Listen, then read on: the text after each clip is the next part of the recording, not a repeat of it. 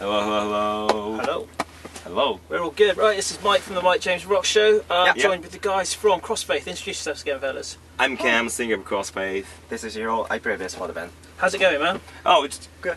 Good. Yeah, we just Got back Friday. here yesterday. And yes, like we just finished European tour, and then we head back to Japan. Then we praying for the festival called Knotfest, Japan. And it was 2 days ago, 3 days ago, maybe 2 days ago. 2 days ago. Okay. Yeah, and I just got back here. So you've literally just done Knotfest and then come straight Knotfest. over here. Yeah, jet lag. People. Yeah, jet lag. Oh, man. Like, So now, you know, it's like eco. And back to cold, miserable England. Yes. How was the European tour? It was amazing. It was amazing. Like, and almost venue was very packed. Yeah. And yes, a lot of people came on the show, and it was our first headlining tour. And yes, people were. I think they were really enjoyed the show. And yeah. And this time we bring our Japanese friends, Cold Rain. Yeah, loving and they got great reaction too. And yes, but like can't wait for this like UK tour.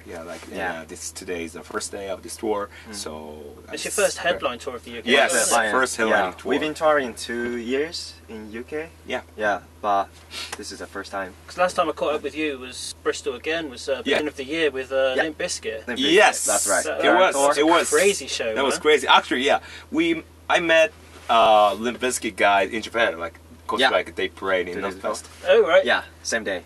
So they're on the same stage as you, or was it just part next of the to festival? us? Next, like we only have 2 stages, and like both are main stage. Okay. How was Knotfest? Because they streamed the American version online, but like basically like there was a lot of great bands. Like we don't know US version. but like almost say like could be more, could be better lineup, because like Japan lineup is Slipknot, Limp Bizkit, Con, and Lamb of God, Bring Me the Horizon, Trivium, and In Frames. A lot of bands and a lot of Japanese bands, and there was 25,000 people. That's insane. Yes, it was insane. That was insane. So yeah, it was amazing. How did it compare to other festivals? Because this year's really blown up for you guys, and you've played a hell of a lot of festivals and venues as well. How was it? They wear black T-shirts. Yes, and long hair. Yeah, a lot of people for wearing the mask. There were so many curry. So many crowns. That's funny.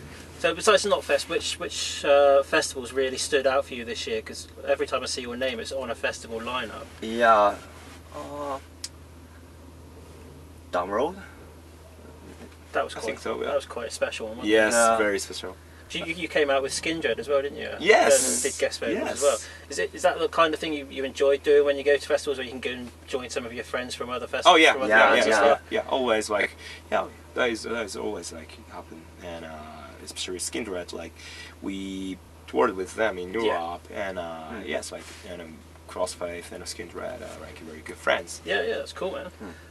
The album's doing really well at the moment by the looks of it. What's the plans after this tour? Are you going to go and start on another album, or have you got more touring to do?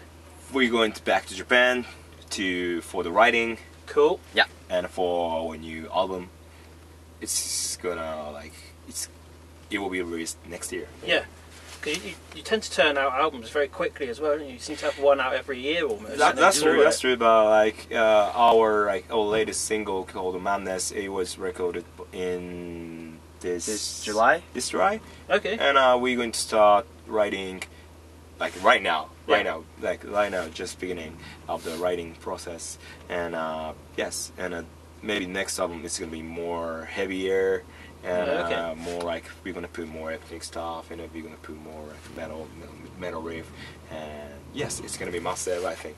So how do you go about forming ideas for your new songs? And obviously you've been on tour for a lot of the time. Yeah. Do you take influences from other bands that you see on tour, or is it literally like you go into a studio, start fresh, or do you go, I've got this idea or that idea? Oh, like we get inspiration from everything, like everything, like the band who playing with us, and the band who toured with us, and the band watching, the band who I watching, and like band who I listening, and also like the praise, always like UK is like very, you know, our second home. Feel like second home, but like in That's Europe, cool. is like, you know, every single country is different.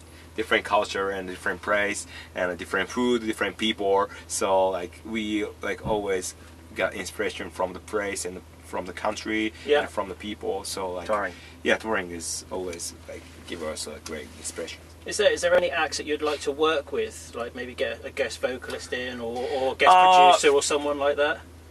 Oh. we will actually, yeah. Now we're talking like a couple guys, but like I can tell right now. No. It's good to know that you are like you're out there talking to people. That'd be interesting to hear when it comes out next year. What would you say are the gig-wise, are the cultural differences between sort of like Asian gigs and sort of gigs in Europe? Like if you say like Asia, it's still big. I mean, like there's some different. So Japan and UK is really different. Yeah. Like you guys drink a lot at the venue. Yeah, we do. You guys a lot. Like in Japan, they don't drink. Like maybe have some beer, like couple drink. You guys drink a lot. And yes, no one bring the whiskey. Yeah. And so in Japan, the venue are really clean. Yeah. And it's clean, but not like pretty her. So it's good. It's clean, but sometimes like too clean. I mean like everyone's really polite. Very okay, yeah. And like in here, like in the festival, like there's a lot of like trash, like bin, a lot of bin, and but like no one cares. Who cares? Like, and that is a festival. Like in Japan, like you know, very clean. Oh, like, okay. Like the people for like throw the bin, like that is a bad guy. You know, different culture.